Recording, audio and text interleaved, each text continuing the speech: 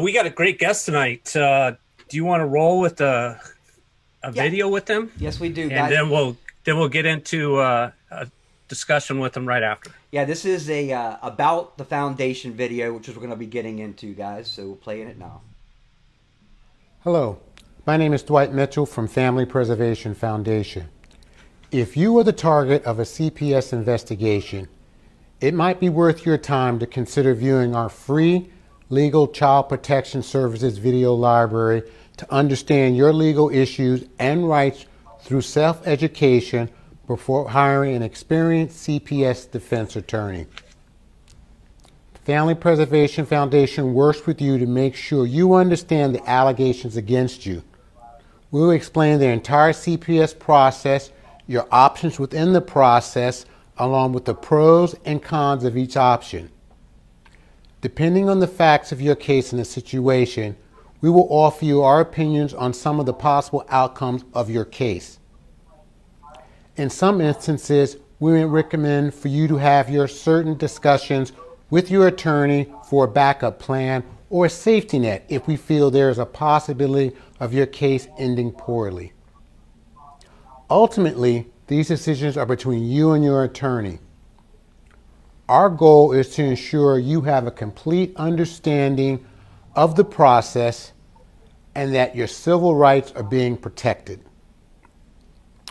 Our video library will be updated on a regular basis on our website, familypreservationfoundation.org. If you see something you thought was helpful or interesting, we encourage you to share the video with your social network and subscribe to our CPS YouTube video channel so you will be notified when a new video is posted. Thank you very much and have a great day.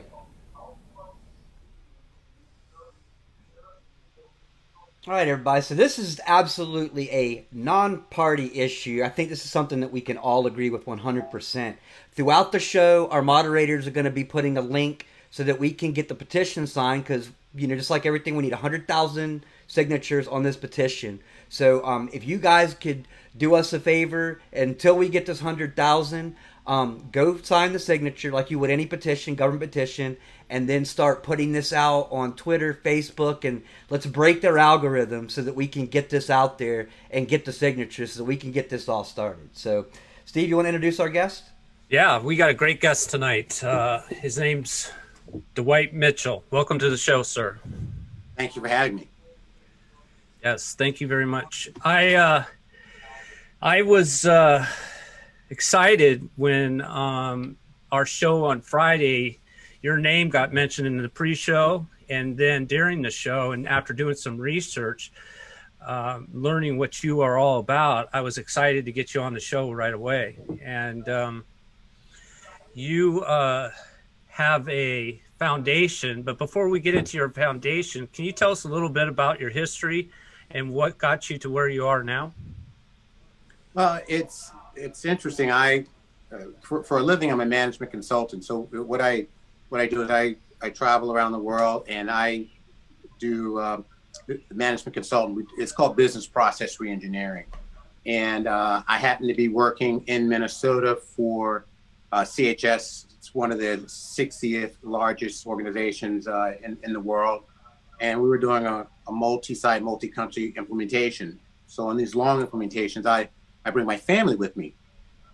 And so it might have been the move, the transition, the change of schools, but my middle son was acting out. He wasn't doing his homework. The teacher was calling, getting up in the morning, playing video games at 4 in the morning, just literally being, I don't know, a rebellious child.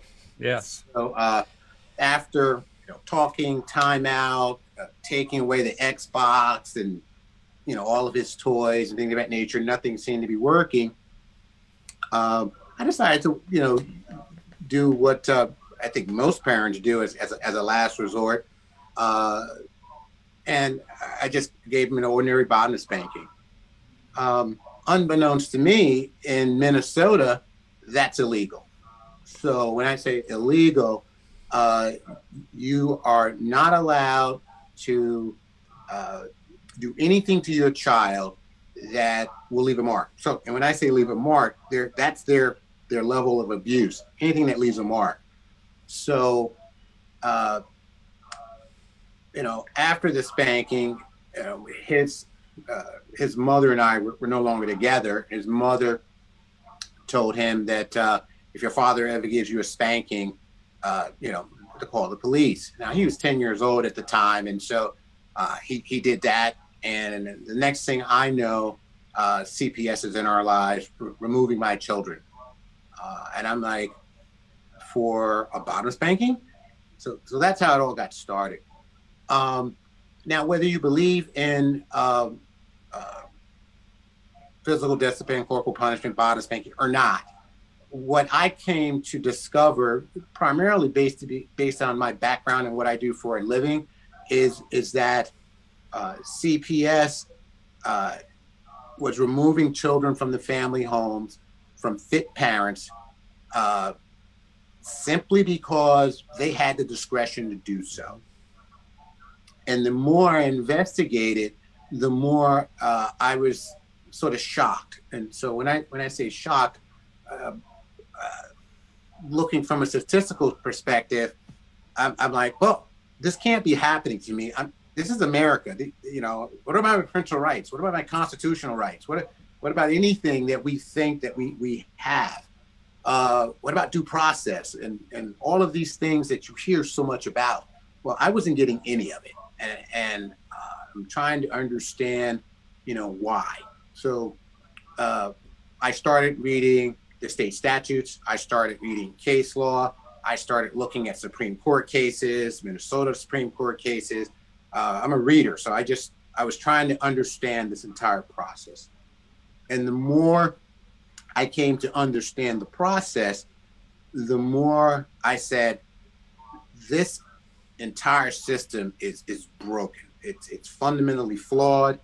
It needs to be abolished. I understand the history and how CPS actually came into existence because I started going back, trying to understand how CPS got to its present form. So I initially went back 20 years looking at all of the reports that are on the federal government website. So anyone can go look at these reports. If you go to our child welfare statistics page, I actually have links to all of the reports. So I went back 10 years and I wanted to see, how many children have been removed in a 10-year period. And I found out that 5 million children had been, forcibly separated from their parents in the last 10 years. And I was just like, that seems like a lot. And so then I went back even further and I said, well, what about the last 20 years? And I found out that about 9.5 million children have been forcibly removed and separated from their parents.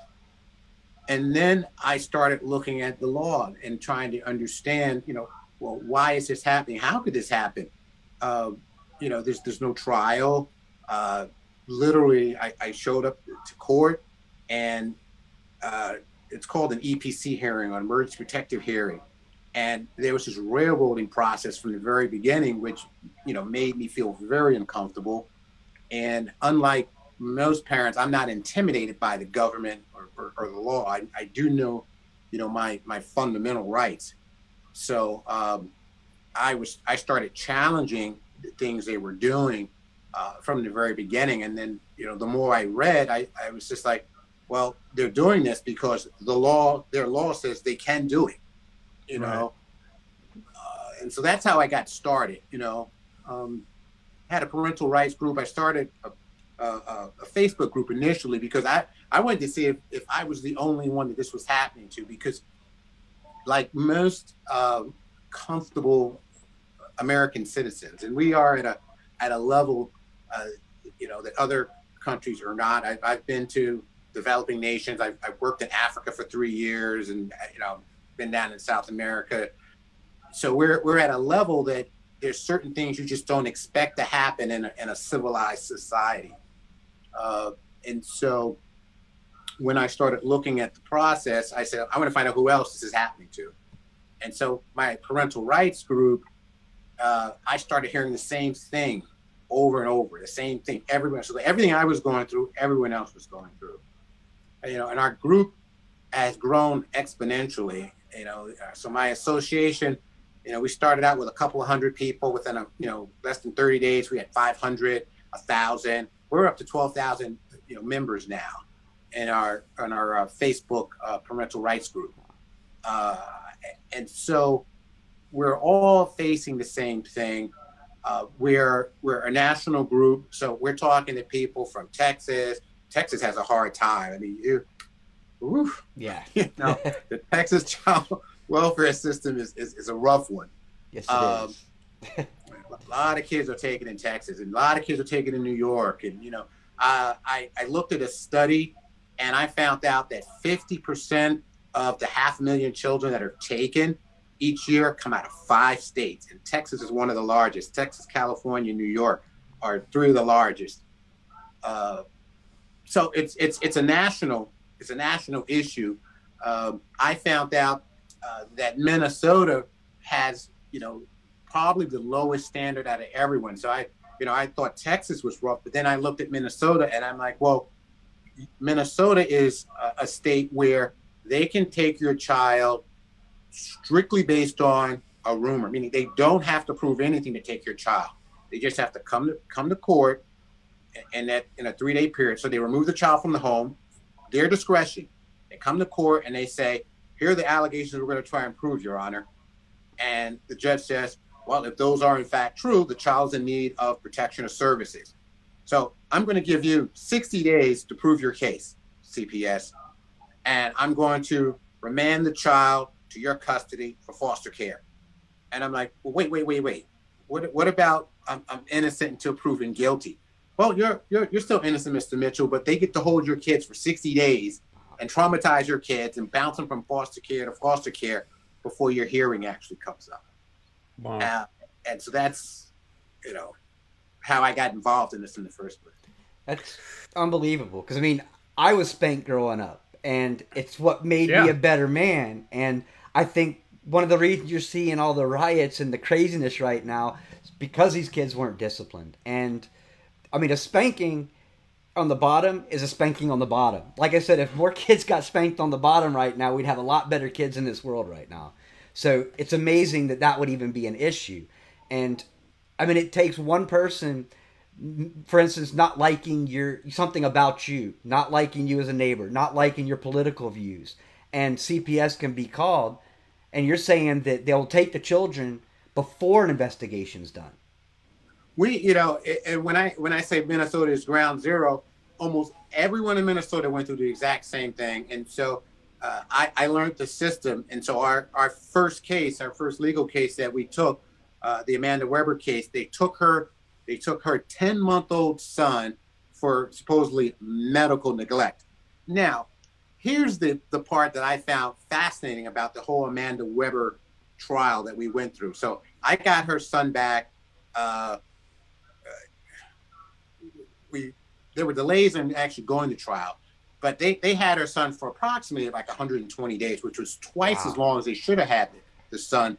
But, and when I say but, there is a Minnesota statute that says if they remove a child, they must have a trial in 60 days or less, where the social worker is required to come in and substantiate the allegations with physical evidence before the court. Mm-hmm. And it was, every time I looked up, oh, well, the county attorney's not available. Oh, the guardian ad litem is not. It was always this pushing of the trial. And, we're sitting here like, Your Honor, it's supposed to happen in 60 days. Find someone else in the county attorney's office, and the judge just gives them all this latitude to do whatever they want.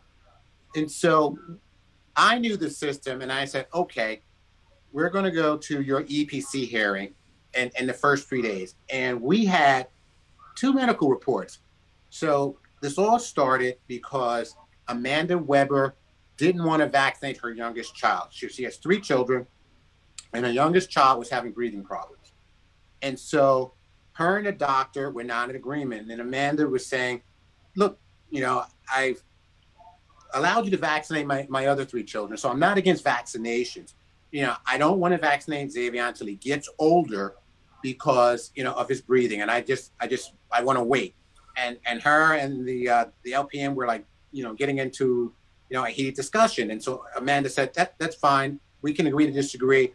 I will no longer be using your services. I'm going to go and find me someone else, another primary physician. So Amanda took her son to the hospital because she didn't want to go back to the doctor, for a cold. And the hospital said, the baby was fine. So after waiting about 3 hours, she had a 10-month-old and a 3-year-old. She wanted to go home and put them to bed. And the doctor was making his rounds. And she kept asking, when can I go home? And because they do things on a priority level, at hospitals, she kept having to wait and wait. So she says, listen, I want to go and put my children to bed. And they said, okay, here, sign this form and you can go, stating that you're not going to wait for a second opinion. Like the one doctor wrote it up and said everything was fine. So when they came and removed her child, social services immediately, I'm sorry, let me step back one. I'm sorry.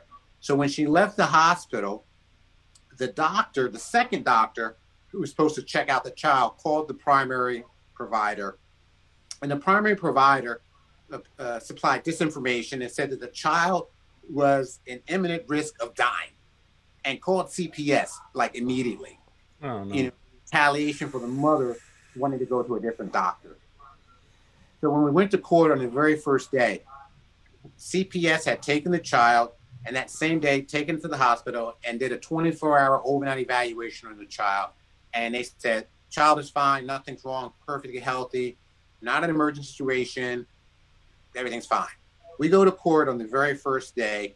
We have 2 hospital reports, one from Children's Hospital and one from St. Cloud Medical Center. We gave it to the judge and we're like, Your Honor, there is nothing wrong with the child. There's no medical elect. Here are 2 doctor reports. This is the one that CPS got 2 days before they filed a petition to this court to take my child. So they knew that nothing was wrong with the child because they took the child to the hospital to get a medical examination, 24-hour medical examination.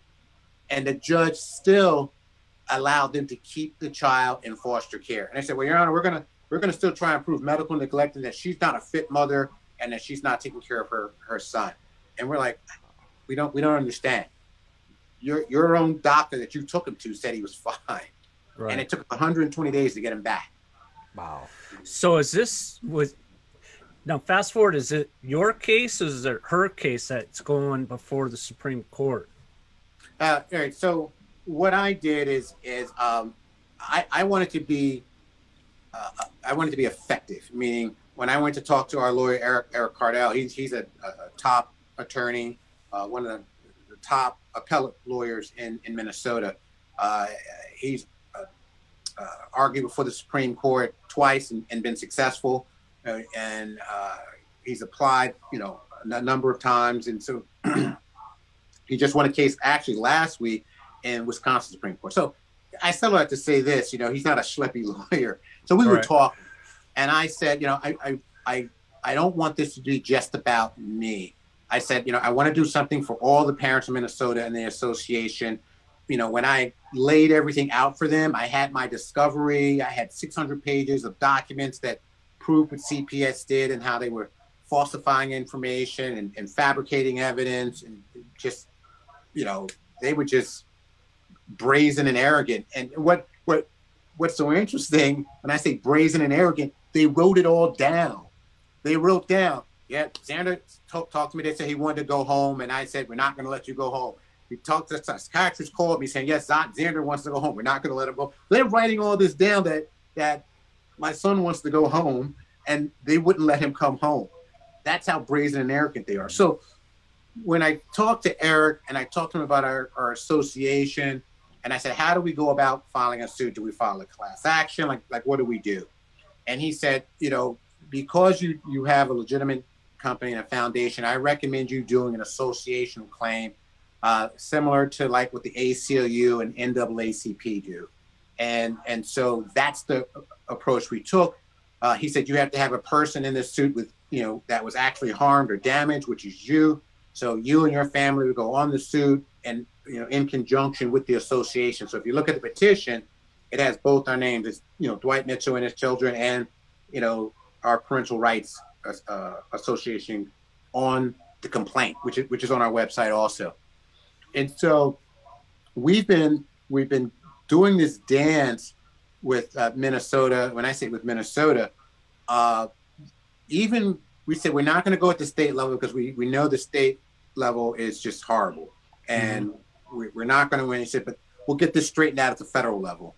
And so, you know, we've gone to the district court and we've gone to the appellate court, and you know, while we expected the district court to side, you know, with the state, we figured the appellate court would straighten it out for the simple fact that it's a 13-judge panel, and the judges from different states, like, you know, Wisconsin and Iowa and things of that nature. But we gave them a 141-page complaint with 84 pages of evidence, physical evidence, you know, CPS documentation that showed what they were doing, and it lined up, you know, with our complaint. So we're like, here's what they did, here's a document, here's a document. And we were just flabbergasted that they supported the lower court's decision. We just knew it was going to get straightened out at that level. And what was even more interesting is that out of our 24 complaints, they only talked about 4, and the 4 they mentioned, their ruling was all wrong. The case law they used was wrong. They weren't following the Supreme Court jurisprudence. We were sitting here like scratching our heads going like, what the heck is going on here? So then we filed what's called an en banc appeal. And what that means is we appealed to the entire 8th Circuit. We said we want the entire 8th Circuit to hear our case, you know, in totality, and then, you know, come to a ruling. And so they denied that. They published the opinion and basically saying, you got to take this to the Supreme Court. You know, we were using all the case law. We were using the Supreme Court jurisprudence, but we determined that if the 8th Circuit had actually used the Supreme Court jurisprudence, it would have overridden everything that was done at the lower level. So they're, you know, basically we feel they're telling us, well, the Supreme Court put this jurisprudence in, you go to the Supreme Court and you have them figure it out and tell us what we're doing, you know, is incorrect. What's fascinating is that other states are doing it correctly. So the 6th Circuit had a CPS case in March. They ruled on, and they used the correct jurisprudence, and it's a case called Traxel versus Granville.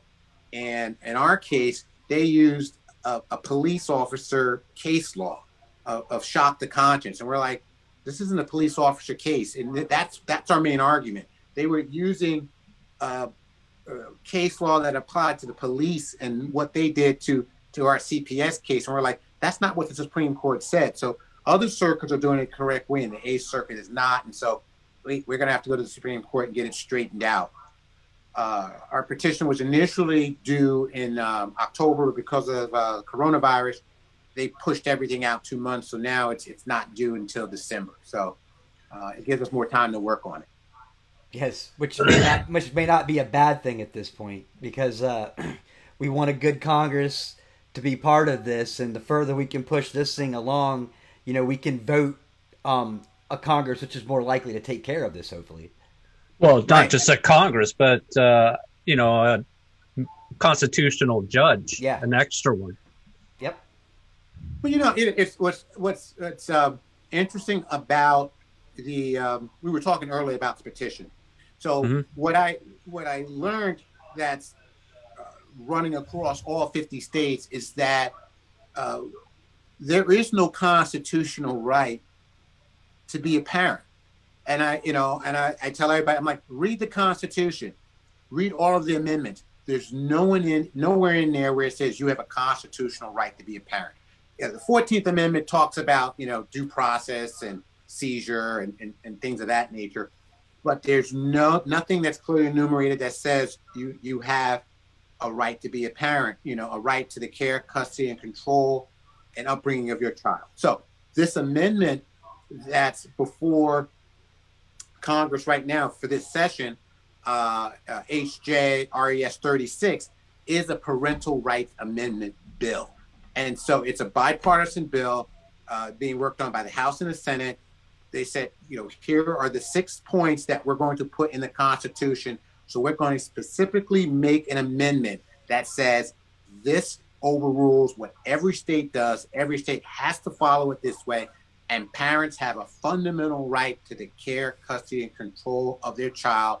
And you, CPS, or anyone else are not allowed to interfere unless there is a significant government interest. No more of this social worker like, I just want to take the child for discretion.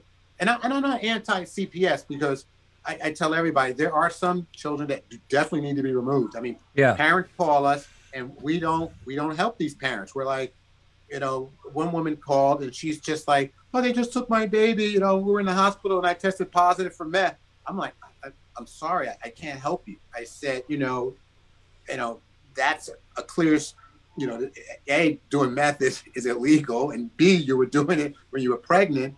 I said, that's one of these things where you put your child at risk of death. And I said, we can't help you. So things of that nature, you know, we'll tell you to go look at our CPS legal library so you understand your constitutional rights, but we won't represent you in a situation of that nature. You know? So as far, go ahead. No, so I was just trying to say, so we are, we're not anti-CPS. We just think CPS needs to be re-engineered. We want them to stop all of this willy-nilly taking children that are not harmed. What you're going to be surprised to find, which I was also, when I started looking at statistics, well, only 6% of the allegations are for sexual assault, and 4% of the allegations are for sexual assault. 12% of the allegations that bring the cases in are for physical assault, and physical assault is anything that leaves a bruise, you know, and that's in CPS's handbook. And 84% is based on neglect, which is strictly social worker discretion, meaning they have the discretion to take any kid they want. And I keep trying to tell the American public, like, don't you realize? I said, they're taking 500,000 children a year. They've taken 5 million in 10, they've taken 9 million in 20, and your kids are next unless we stop this now. So this whole petition is about, you know, getting this bill in front of Congress. I mean, getting Congress to act on it. So when the website whitehouse.gov came up, it was a way for we the people to tell Congress what we feel is the most important thing, and this is what we want you to work on. So the more votes you get, the better. And so that's what we're telling them. We want this parental rights amendment. So the numbers you just gave, what are the numbers for the kids that actually go into foster care? So they're taking away, what, 4% for sexual assault, 14% for physical, and then emotional. What's the numbers that happens to these kids in foster care? Well, that, you know, the number I gave you are the children that are removed and put into foster care. Yeah. So, you know, this 5 million and 9 million are children that were in foster care. And, you know, if you look at our webpage, the statistics for foster care in America is horrible. I mean, it's a broken system. So if you go to our About page and you come halfway down, we've actually put together a graph of foster care outcomes. And so these foster care outcomes were not deriving there. These are federal statistics, and I cite where these statistics come from. And so 50% of the women are pregnant by the age of 18. 50% of the children do not have high school diplomas when they age out of the system. Only 5% of the children go to college that age out of the system at 18. Within 1 year, at the age of 18, 18% of the children are immediately homeless, meaning they have nowhere to go the minute they hit 18. Within 1 year, 50% of the children that age out are, you know, doing crime or are in jail. In 2 years, 75% of the children are in jail that were former foster care that aged out of the system. And get this, 90% of the people on death row were former foster care children. Wow. I was like, those statistics are horrible. Oh, yeah. You know? It must be horrifying as a parent because, I mean, I was a ruffian when I was a kid. I was always bruised. I always had stitches, but I can promise you it wasn't my mom or my dad that did it. It was me being a ruffian. So something as simple as that can get you in this whole situation. Oh, yeah. I was like you. I was a walking wound. So that's what my mother called me. But it was interesting that you should say that, because now everyone is a mandatory reporter. And the amount of calls that are coming to CPS now are in the millions.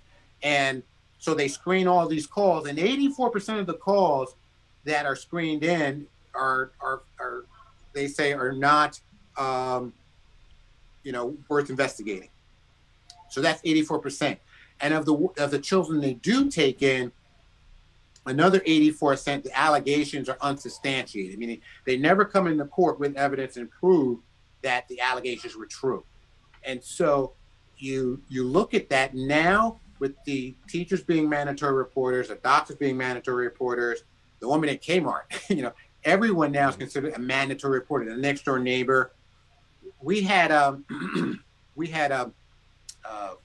representative, and I'm not allowed to mention his name. I told him I wouldn't.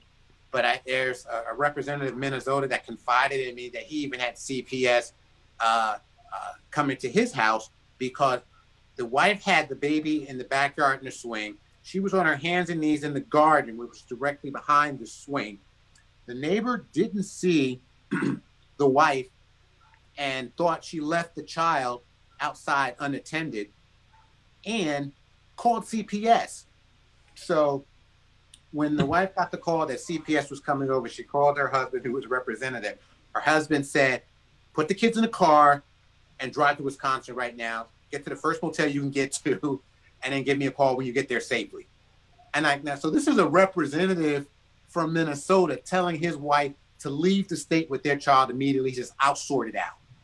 And so when CPS came to the house, he was there. He explained what happened. And he said, my wife was here. He walked over. The garden is 10 feet away. She was on her hands and knees. The child wasn't left alone, that the neighbor called, which was bizarre. I'm like, you're the neighbor. Why didn't you walk next door and stay with the baby if the baby was alone, or go talk to the wife? So his neighbor called. Needless to say, they aren't on good terms anymore. No. No. But that's how simple it is now. Probably opposite party anyway. That I don't know, but you maybe you're right. So oh, go ahead if there's a but. No. What I was going to say to you. So, say your child is walking out into the street. And I know this happened to a parent. So this is a true story. And the parent grabbed the child and pulled them back quickly, so they wouldn't get hit by a car, and left, hand marks on the child's arm. And so the kid went to school, and the teacher is just like, what are those marks? Oh, my mom did it this morning, and when she grabbed me. And so the teacher called CPS because the mom left imprints on the arm when she was pulling the son back. And then CPS came into her and started this investigation, and she was a bad mother. How could she do this? And she was just like, I was saving him. He almost got hit by a car, and they didn't believe her. And she had to go through this whole ordeal, just because she put bruises on his arm while pulling him back out of the street. Wow. So 2017, your group was growing, and you started your foundation. Can you tell us your mission and, all about it? Sure. After I, gathered all of this information, and it was really sort of like a Jonah and the whale thing for you Christians, but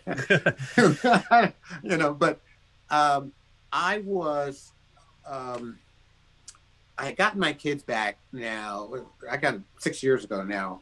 And so people ask me, well, why are you doing this? Like, why did you form this foundation? And I said, well, I didn't initially do this. So what happened is once I got my kid back, I immediately left Minnesota. And, you know, I have an office there. That's our primary office. And what we're doing while we're fighting, I have a second office in New Jersey. We like to take this national. But I said that someone needs to help these people. And so, you know, my attorneys and everyone I know said, just try and get on with your life. Pretend it didn't happen. I said, pretend it didn't happen. They took my son. They lied, you know. So I was having a really, really hard time. And I couldn't sleep at night, even though I had all my kids. I should be like happy and content.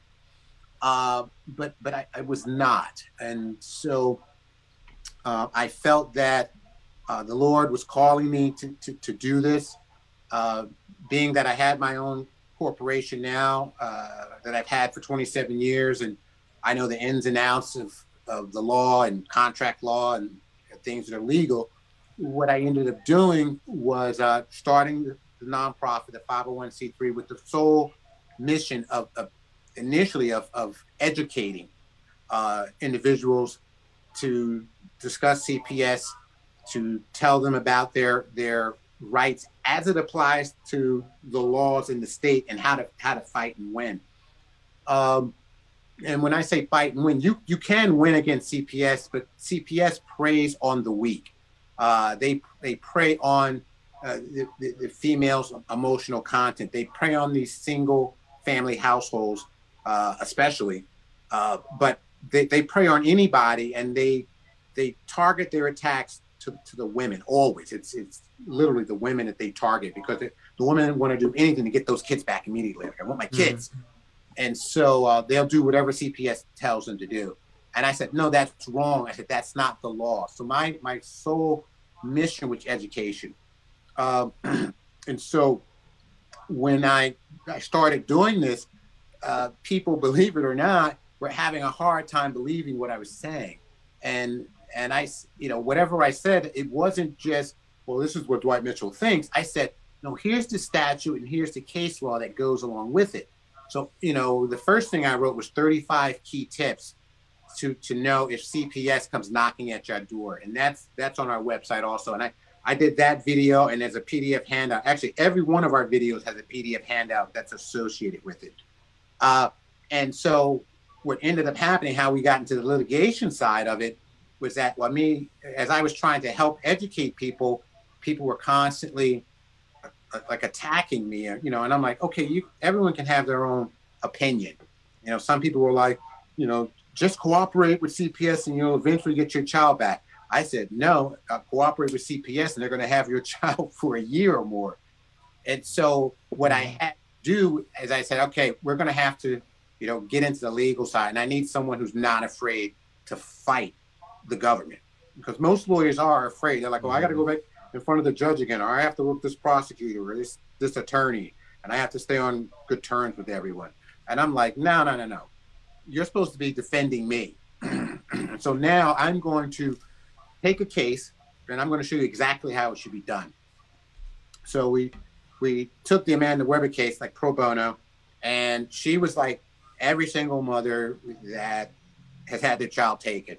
You know, CPS was hitting her with all these things that they wanted her to comply with. We want you to take a drug test. We want all your hospital records, your school records, your this, your that.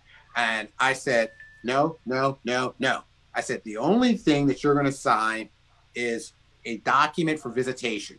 And by law, here's the law, they have to give you visitation. So they were trying to use the children as blackmail to get her to sign all these other forms. I said, no, we're not. We motioned to court, wrote a motion to the court, sent it in. She started getting visitation immediately with her child.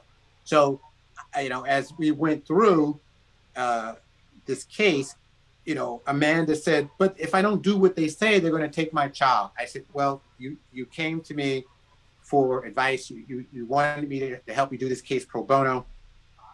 You know, I'm not a lawyer, so I had to get a lawyer, but I can set the guidelines and the standards. Like, this is what we're going to do. If you have a problem with that strategy, you know, I'm not trying to violate the lawyer-client privilege, but I'm hiring you to do this and to follow this approach. And so what I showed everyone was that if you made the if you made CPS follow the state law and you didn't agree to anything and you demanded your trial, you got your trial. They couldn't prove that there was any harm to the child. And then ergo, they had to let the child go. And so I told the man, I said, you have a choice when we started. And I said, and I'll give you two choices. I said, they can have your children for 60 days till we go to trial, because we have all the evidence. I said, we have the medical report, so they can't win. I said, or you can do everything you say, and they'll have your child between 12 and 15 months. And at the end, they're going to terminate your parental rights and give away your son. Because she, her son Xavier he's a beautiful little boy, blonde, blue-eyed, these big eyes. And I'm just, they saw him and said, okay, we get a bonus for every foster care child we get adopted. We'll get him adopted quick and easy, fast. As a matter of fact, the foster family wanted to adopt him. So they actually already had, a family lined up to take Xavier, and they were doing this dance, and we were like, no. And so we got the child back. So I proved to everyone, I'm like, this is the way you need to follow it in Minnesota to get your child back. Yes, they're going to have your child for 60 days because that's the law in Minnesota, and I can't get around that. I said the judges allow them 60 days or sooner to bring it to trial. But you should not cooperate. And people look at me like, oh, well, if you don't cooperate, they're going to retaliate. I'm like, yes, they are. I said, they're going to try everything they can. They're going to be mad at you because you aren't afraid of them. And they use fear, power, and intimidation to try and control the parents. One of the things in my case, similar to Amanda Weber's case, when I finally got my day in court and I got my kids back pro se after this long period of time, because it took me just so long to finally get my hearing, I filed, a motion to dismiss, a motion to vacate, and a motion for lack of subject matter jurisdiction. And when I finally got all that evidence in front of a judge at my hearing, the very next hearing, CPS came in, dismissed all the charges, and gave me, and your son is sitting out waiting in the lobby. And I'm like, you kept him all this time, and you knew you didn't have subject matter jurisdiction. You knew I was not from Minnesota and had a New Jersey custody court order. You fabricated all of this evidence to keep the child. And what really made it so bad with my case, it's just like, there was no harm to my child. When I say no harm, they didn't take him to the hospital. They didn't have him checked out. They didn't do anything. They just said, we can take him because we can. And they put him in foster care because that's what they wanted to do. So in my case, I learned what to do. I finally applied that. So now, I have this, I call it, CPS has a playbook. And I tell everybody, it's the Minnesota CPS playbook. Here's what they're going to do. And I tell people the CPS timeline. I go over that. I'm like, here's what they're supposed to do and when they're supposed to do it. You need to hold them to this timeline. Don't do anything within 60 days. I'm like, here is the law and here's the case law to support it. They cannot order you to do any services or anything for 60 days. Only if they come in and substantiate the allegations with hard evidence can the judge give an order to say, okay, your child is in need of protection or services, and now you have to do the CPS service that they tell you to do.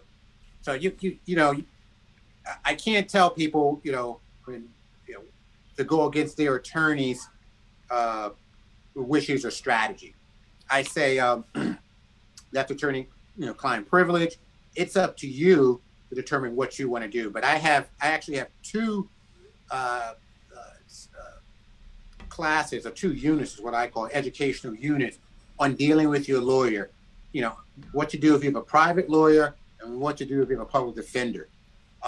And how to make sure that they're doing what they are supposed to do, as it relates to CPS, and that they're following the statute. So I give the parents, says, here's the playbook. Here's what CPS is going to do. Here's what you need to do. Here's what you need to tell your attorney to do. And your attorney needs to understand, you work for me. I don't work for you. You advise me.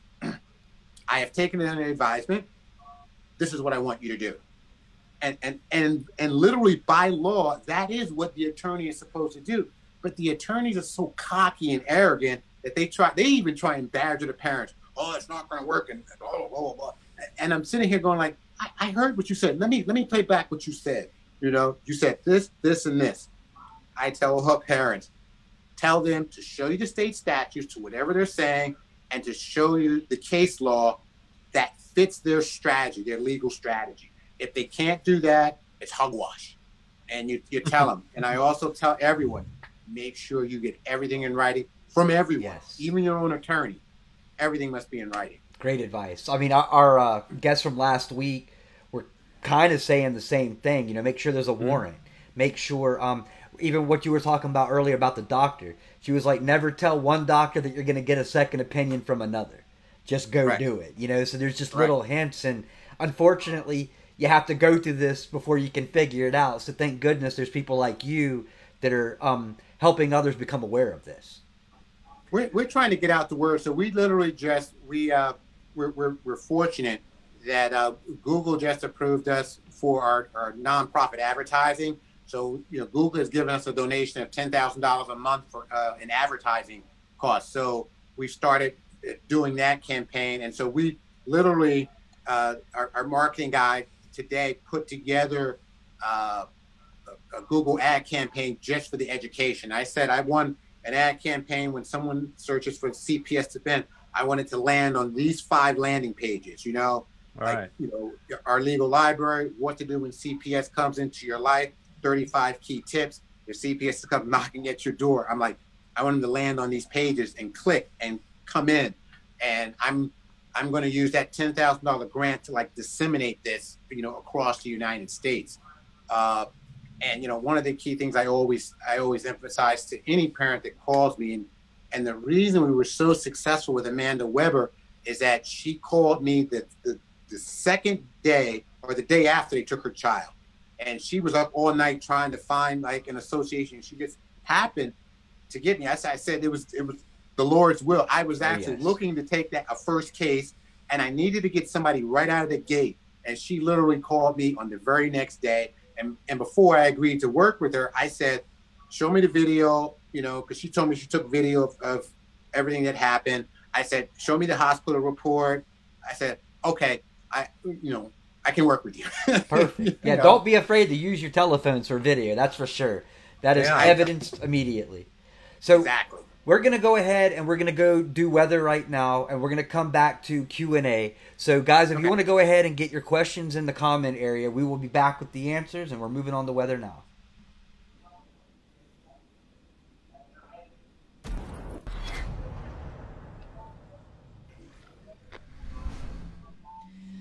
All right, guys, it looks like it has slowed down a little bit as far as the tropical action.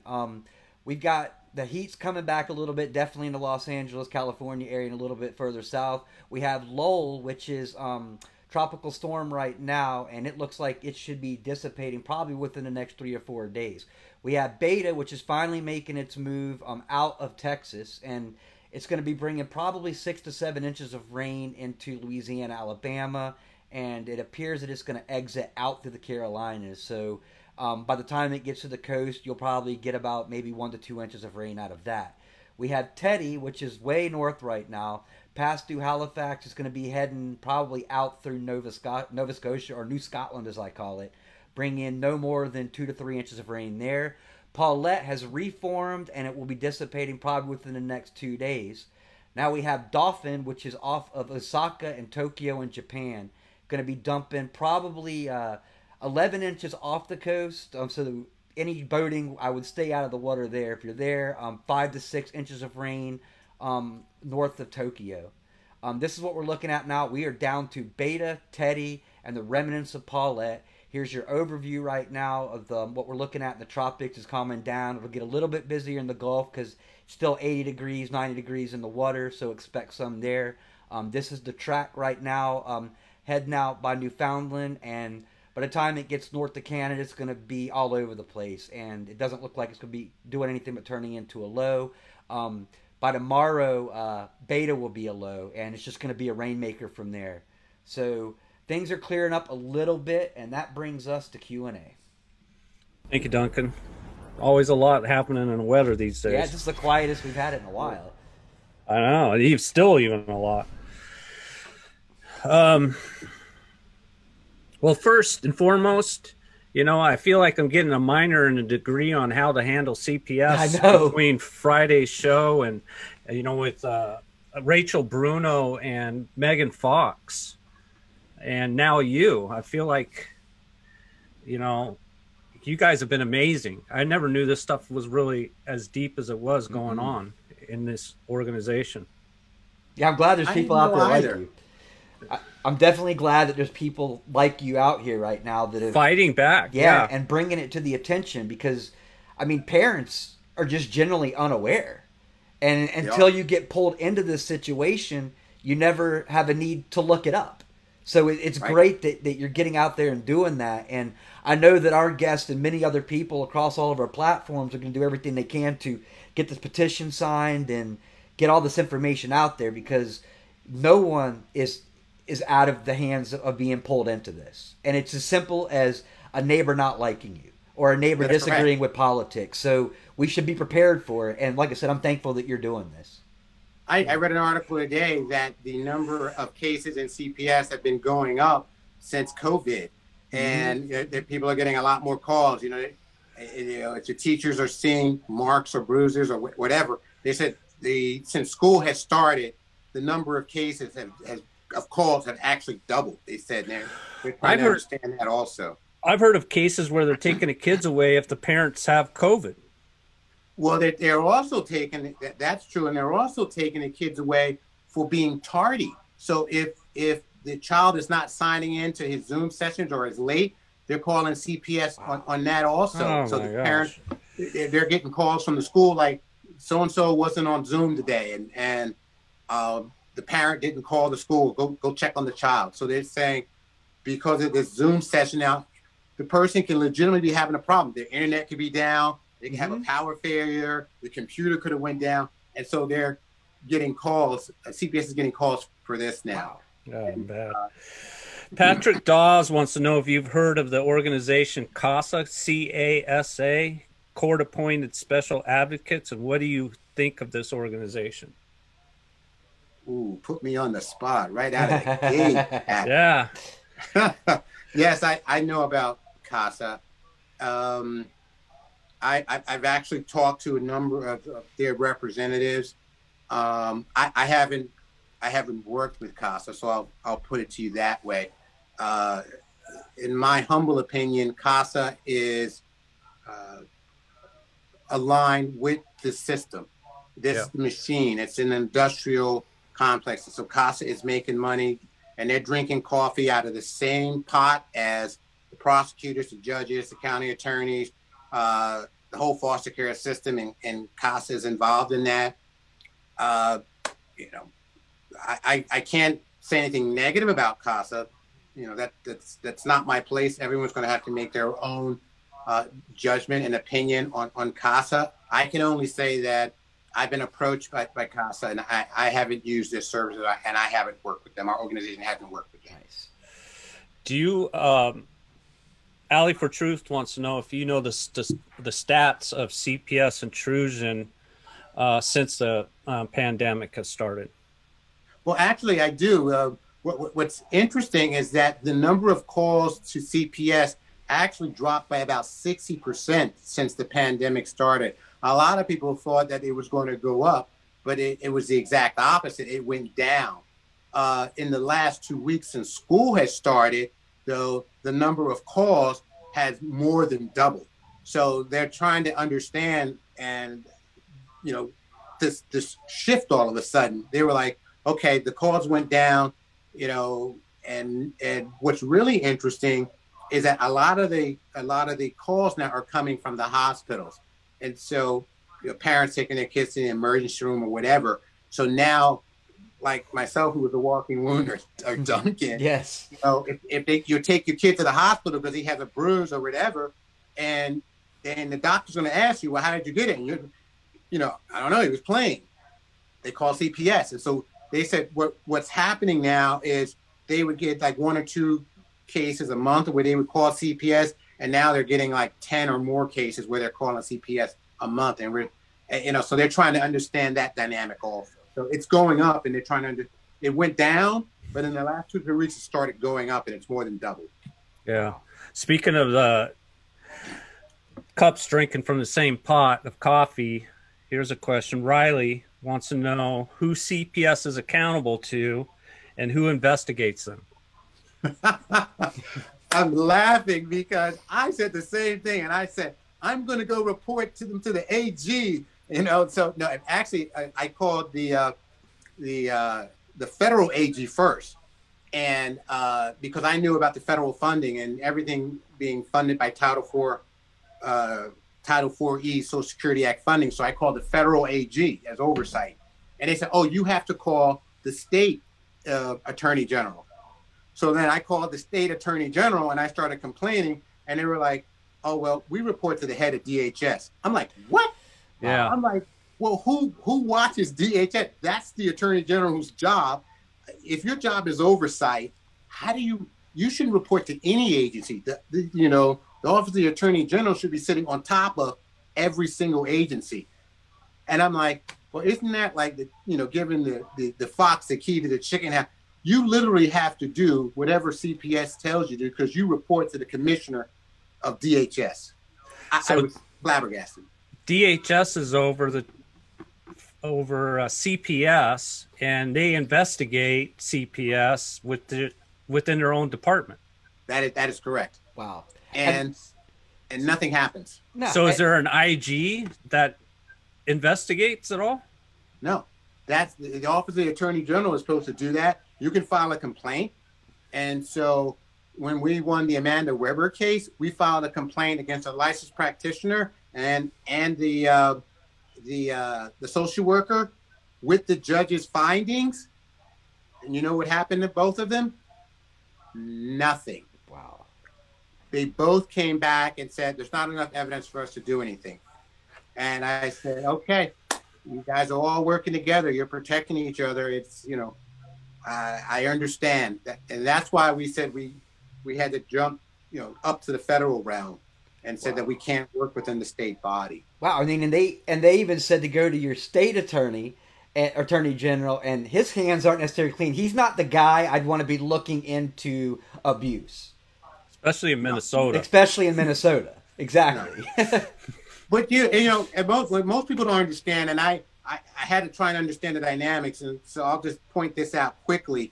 DHS in every state is one of the top 4 or 5 agencies in every single state in the union. And Minnesota is the 4th largest agency as far as funding being spent. It's like $19 billion a year or something. It's just huge amount of money. Wow. And they're not like the 4th largest agency. So that they wield a lot of power. So you're part of your case, this probably answers the question, is part of your case in hopes is LFJ45 wants to know what it would do to put federal team over investigating CPS instead of them investigating themselves. But part of your hope out of your case before the Supreme Court is to redo CPS, right? Well, and initially, and it's funny you should say that. Our primary goal was to get CPS to the Supreme Court to talk about the Traxel-Granville case. So before 2000, parental rights were given deference in the United States. In 2000, parental rights came before the Supreme Court, and it was a split decision. There were 5 separate opinions. It's Traxel versus Granville. And what they ended up doing is opening the door for all of the states to do whatever they want, because the Supreme Court couldn't come up with a unanimous decision on how to apply the CPS rules across the board with parental rights. So now that's given CPS in every single state the willy-nilly to do whatever they want. And it all comes down to state law and what the state legislature puts into law and what they want to do. Fast forward to the Parental Rights Amendment. So if the Parental Rights Amendment bill gets passed, this non-bipartisan bill gets passed, it will now set a standard that says this federal law supersedes all state law, and the parents have the right to the care, custody, and control of their child. most people don't realize right now that out of, all of the states in the union, only 5 states have a jury trial for the termination or to sever the parent-child relationship. Only 5.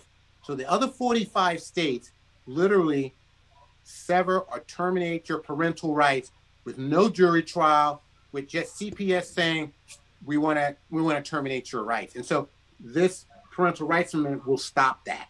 Perfect. And so between our law, what we're trying to do with the Supreme Court is we're trying to get them to reestablish as law Supreme Court jurisprudence that parents have a parental right. Because see, right now it's not a constitutional right; it's all law, and that's what's going on. People don't really understand. You have your First Amendment, your Second Amendment, and these rights can't be infringed upon. Parental rights though are at the law level, and all of the courts are making the law, with the Supreme Court deciding what parental rights they're going to give you. If we get an amendment to the Constitution, it's just like, you can't give me any. The Constitution says I have the right, and you can't come in and take my child unless you have evidence that I am, and when I say evidence, that's not the exact wording, unless the government, has a valid reason for interfering in the parent-child relationship. Meaning CPS would still work, but you can't take kids without some evidence, and you can't just hold a child in foster care for 22 months without having even substantiated any abuse. All of the things that they're doing now, So we're talking about not severing your parental right and not holding your child unless they can substantiate the allegations. In your foundation, you're a 501(c), right? 501(c)(3), yes. Yeah. So we're nonprofit. Do you, how much do you rely on grants? Because donations must be tough getting from parents, especially who are fighting the system, because all their money is wrapped up in fighting the system. And what you said is so true, which is why I put out the free training, because most of the parents, cannot afford training. So when I did a Freedom of Information inquiry into Minnesota.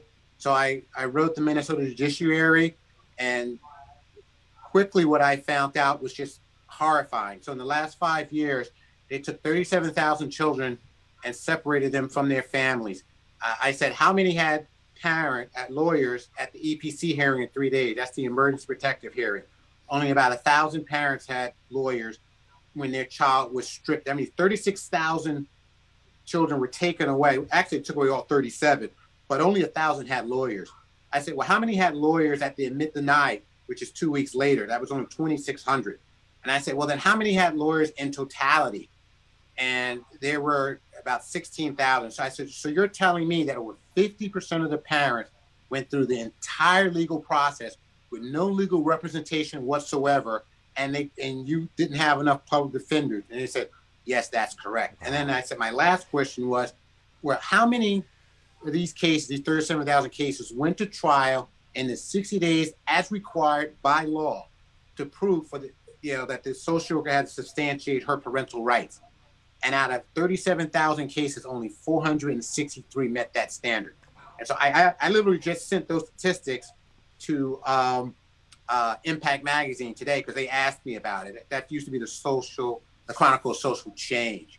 So funding and donations is very important. To get back to your original question, the parents are making donations, but in essence, my company is probably our biggest contributor. Nice. My own company, because when every grant that we've applied for, they've come back and told us that we're too new. I'm like, they said, come back in 3 to 5 years. So our first year when I applied, everyone denied us, and they said, come back in 3 to 5 years. So I've been, pretty much carrying the foundation. I'm doing this for free. I've been doing this for free for 4 years. The donation money we have been receiving has been like, paying for the office, keeping the lights on, the website, the domain, and all those things going. So we do get, donations, from people. What we're trying to do, we have a fundraiser now. We're trying to raise $50,000 so we can hire a staff attorney. And if we can hire a staff attorney, you know, he has to follow our guidelines. And so just like we won the Amanda Weber case, we want to start doing cases pro bono. We determined that, you know, one staff attorney, because of the way they spread out these court cases, we can do anywhere between 5 and 7 cases a month, rolling the cases, that's with one attorney.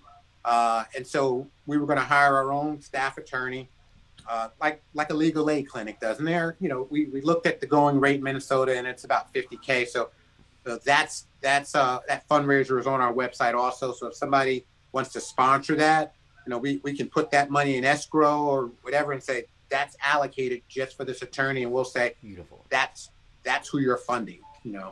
Nice. So that's what we're trying to do. Yeah, because attorneys aren't cheap, that's for sure. And neither is, like you said, even something as simple as keeping domains up and electricity.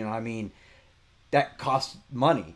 Sadly, Right. And the thing is what you're doing is priceless. So donations, they're hard to get. They come in large numbers sometimes, and then sometimes they don't. So I know that you appreciate the $10 donations as much as you appreciate the $100 donations. I literally, have been responding, and they're in a queue, but I go and respond. I personally respond to everyone's made a donation, whether it's $2, $5, $500. We were fortunate. Last month, someone donated $2,500. Nice. And that is the largest donation we've received to date. And so it really made an impact. And what that allowed us to do was the ad that we just put together, that we put up on Google this week for the petition. That allowed us to pay for that ad to run and then put that ad together and pay for the advertising for that. Good.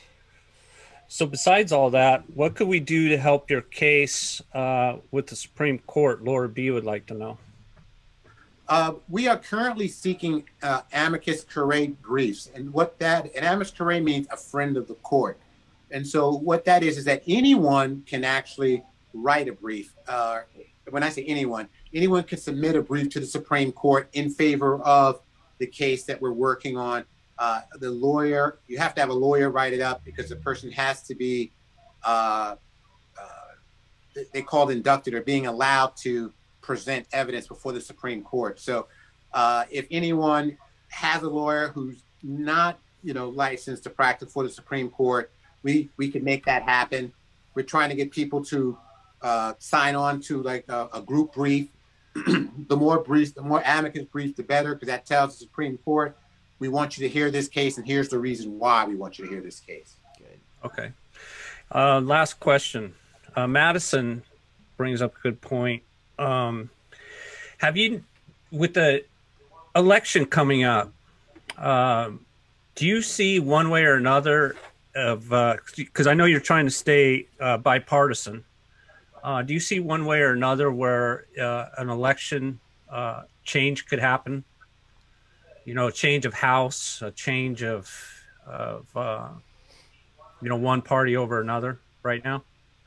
As it relates to this amendment before Congress, yes. If that's the question, I don't think so, because it's a bipartisan bill, and when I say bipartisan, it's in the House right now. The Democrats have the House, the Republicans have the Senate. They're working on this bill together, so it's not where the Democrats are saying one thing and the Republicans are saying other. The bill has actually been put together by both of them. These are the 6 things they want to include in the amendment to the Constitution. It's getting it to the floor to vote. And like anything with Congress, it's the squeaky wheel. Like now it's COVID.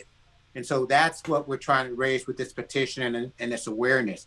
If we get 100,000 votes or more within 30 days, signatures within 30 days, it automatically goes to Congress. And they're like, they reached the threshold, we have to start paying attention. And people keep signing. But it signals to Congress that the people are saying, we want you to bring this bill to the floor and vote on this bill. And so that's what we're doing. And I don't think the election is going to have an effect on that. Yeah. It made Supreme Court, our Supreme Court case, that's kind of hanging out there in limbo. I really don't know what's going to happen. A lot of, to be perfectly frank, we were actually counting. We have to get 4 votes, so 4 justices have to agree to bring the case up. And to be quite frank, since Ruth Ginsburg was so liberal, she was all about equal rights and equality. We counted her as one of our sure votes, really, to bring this up. And we were, when we heard she passed away, we were like, oh, that's definitely one vote that we're not going to get. Because it is what it is. I mean, we're conservative, so I'm a conservative. My lawyer's a conservative. It's not. The Supreme Court couldn't come to an agreement in 2000, and it was the same bench that was there now, right? So we're sitting here saying, okay, well, we might have a difference because if we have 2 new justices, we have Kavanaugh and another new justice, that might change the whole makeup of the court, and we might get a definitive answer. We might not have, 5 separate opinions. And right. So we really don't know, but we need 4 votes for them to actually hear the case. So 4 judges have to say, yes, let's hear this case. You would think that the constitutional judges, that this would be something that would be really interesting for them, because this is adding an amendment. Mm-hmm. Well, what it was is, and what's kind of interesting, we're more, if we had the amendment, then we don't have to go to the Supreme Court. Right. Because if the bill doesn't get passed, so we're in this like catch-22. We're trying to do 2 things at the same time. So I see. Yeah, you're right. We're coming at it from 2 different levels. We're saying, while we're waiting for the bill, we're attacking the law. If the bill goes through, then I don't need the law because the Constitution supersedes the law that the judges make. Yeah. So all of your rights now are coming from the judges. And we're like, no. This is a fundamental right. Yes. Every parent has a fundamental right to the care, custody, control, and upbringing of their child. Now, you want to get into my business, that's fine, but you have to do it the right way. No more of this, well, we're just going to take your kid and hold him because we can, because our state law says you can. The new, the constitutional amendment is like, no, you can't. There needs to be a compelling interest by the state for you to come take my child now. So that's the difference. Or the Supreme Court saying, no, you can't just take this child and hold on to it, all of you states. There has to be a compelling interest. You have to do strict scrutiny. You have to investigate and prove with evidence that this child is in need of protection or custody or has been abused. No more of this taking the child and holding them for as long as you want without supplying evidence. It's almost like the criminal side, bringing that into alignment, because the civil side is so far out of line with the criminal side right now. So everything you have to do in the criminal side, you don't have to do on the civil side. A thief could steal a loaf of bread, and that thief has more rights, and the right to a jury trial, Miranda rights, the Brady Law, which is discovery evidence sharing, for stealing a loaf of bread, and they can come in and sever your parental rights, take your child forever without a jury trial, without providing you any evidence, without, it's bizarre that it's going on. And I think what they've done, when I was talking earlier about the numbers and why for 20 years it's been at that 500,000 threshold, I think they've determined that between 450 and 500,000 keeps this just below the radar. And so the masses don't understand it. I didn't know anything about it. I went 52 years and didn't know any of this was happening, and so I'm sitting here with a megaphone now trying to shout it out to all you parents that don't know. I'm like, listen, they're taking kids now for things that was unheard of 20 years ago when we were growing up. I mean, all of our parents would have been yes. Yeah. All of the kids would have been gone, 20 years ago. Well, I sure do appreciate your time.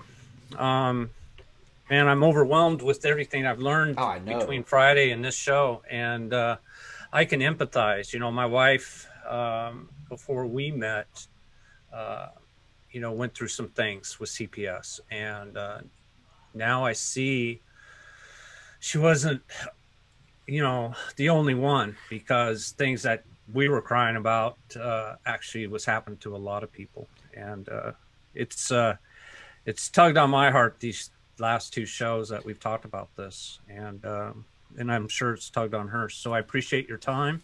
I want to thank everybody in chat for all their questions and participation, and I want to thank the moderators for all that they do.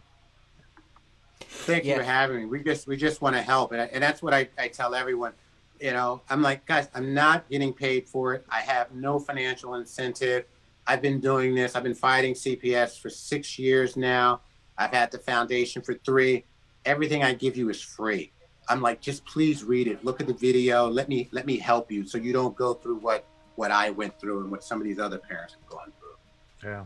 Yeah, it's amazing. Like I said, these are just things that you don't think about, but this one great thing about what you're doing is it is bipartisan. I mean, whether you're Democrat, whether you're Republican, this can come back and bite you in the butt when you least expect it. So this is something that we can all be on board with, because, you know, no matter who you are or what party you're on, you've got children. You love your children, and you want to keep your children safe. And we know how they are in our own hands, but we can't promise how they are once they get to CPS. One of our last guests said that her child got vaccinated while it was taken away. And, you know, we need to do something to control it. And one thing I did not realize is we don't have parental rights to our children. And this is something that needs to get out. It needs to be an amendment. It needs to be part of the Constitution, so that we can fix this going forward. And then maybe even getting somebody else that stands over CPS that keeps an eye on them, like a separate organization, because when everyone's drinking out of the same cup, when people can profit off of something like that, there's incentive. And we need to remove that incentive so that, you know, this doesn't happen to people just because someone doesn't like you.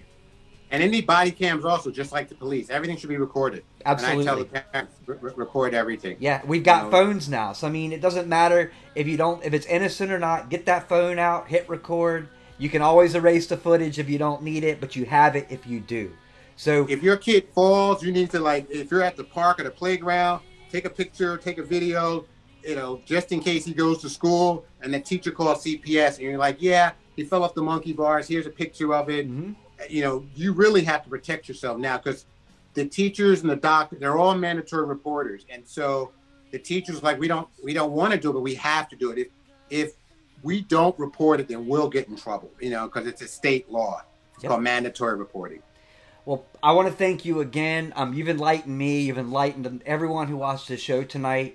We wish you the best, and we're going to do our part in getting the petition out so that people can start signing it. And like I said, you keep in touch with us. Let us know how things are going. If you have any advertising or anything like that, we'll get it on our show and we'll push it out. Because, like I said, this is something that we can all agree on, and it's something that's going to be beneficial to our country and everybody in the long run. But I want to thank you again for joining us. I want to thank everybody who joined us tonight. Thank you for your questions and participation. We have another great guest coming up on Friday, so please join us for that. And we will see you guys on Friday. Thanks again. Bye, everyone. Thank you.